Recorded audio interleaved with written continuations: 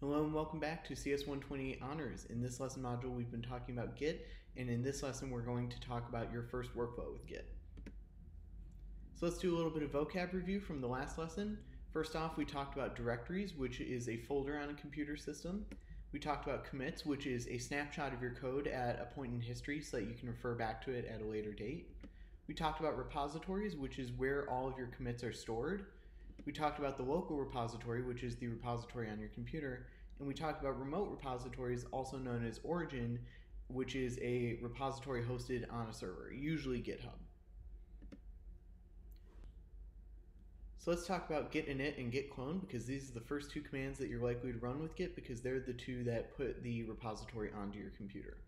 The first command, git init, will create an empty repository in the current directory, and it will have no files or commits in its history. It will be an empty repository ready for you to use. And the usage of it is literally just typing git init. Meanwhile, with git clone, instead, it will download an external repository, typically from origin, and set it up as a local repository in the same directory. And the usage for that is git clone and then putting the URL to that repository. And you need to make sure that you have access to that repository if it's a private one. Alright, so now that we're in our CS120 environment, we can get started. If we wanted to create a new Git repository from scratch, all we do is run git init like so in the directory that we wanted to create a repository in.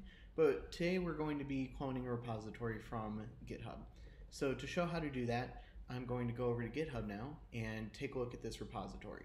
So as you can see, there are a bunch of different things, but the most important one to look at is this code button over here. And what we're going to do is we're going to click on that, and you'll see it will give us a command to run, and we can just click this button right here to copy it into our pasteboard. And this will give us the URL that we need to clone a repository. So now going back to VS Code, we are going to go into this honors directory because that's where I want to put this project. And so I'm going to go in there and I'm going to say git clone like so and paste the repository in. And once it does that, it will go in, and now if we take a look at that directory, you'll now see the Howdy World folder. And same thing over here, you can see we have all of our files in here. So now for the rest of this demonstration, I'm going to open up that specific folder as well.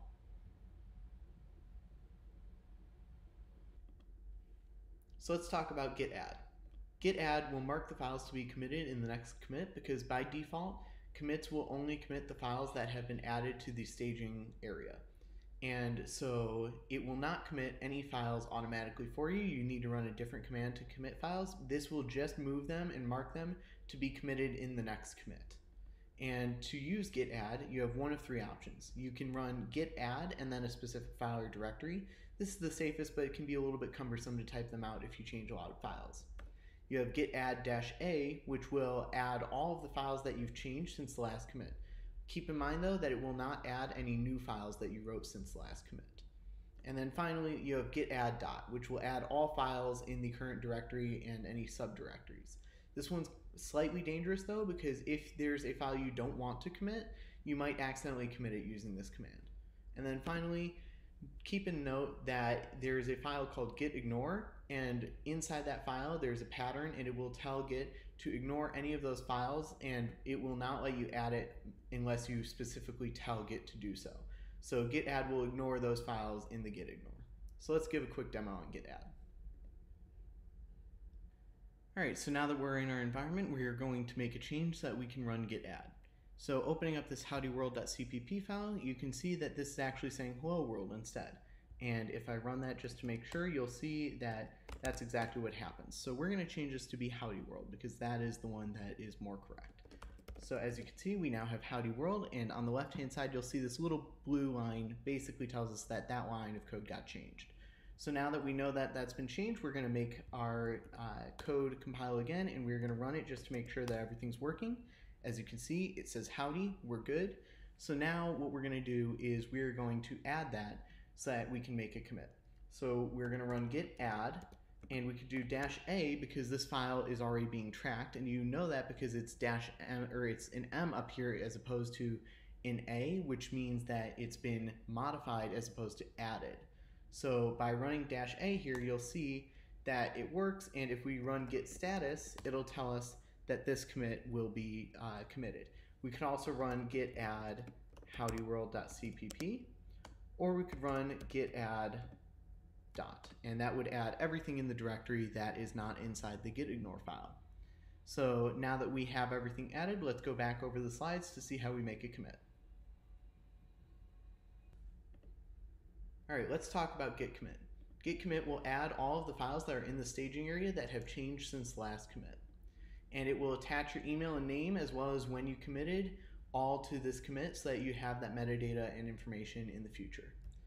It also will require a message that you optionally add through the commit process.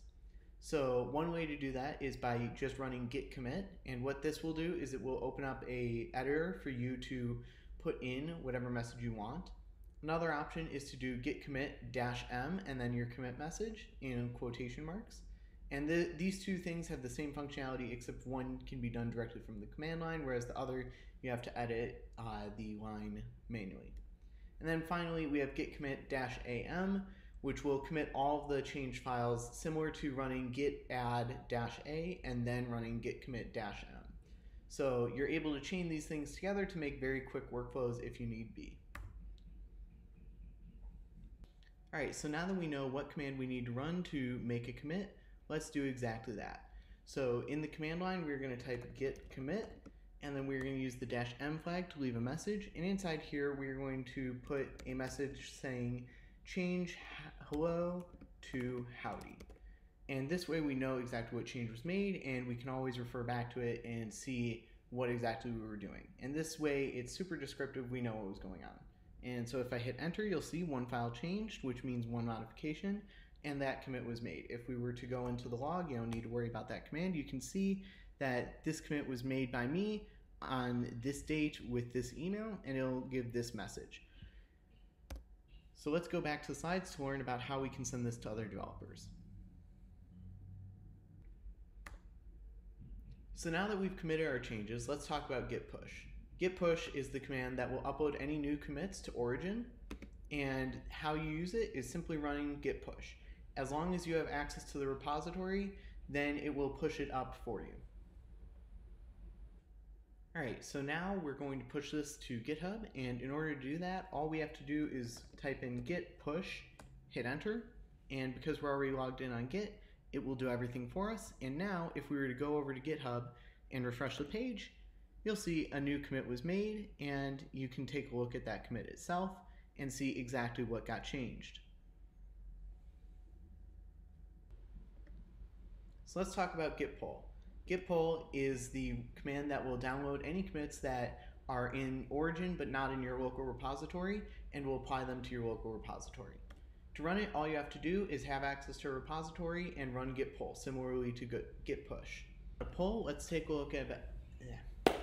Alright, so now that we know how to pull, let's take a look at a situation where we want to do that. So as you can see here, there's a new commit that was just made.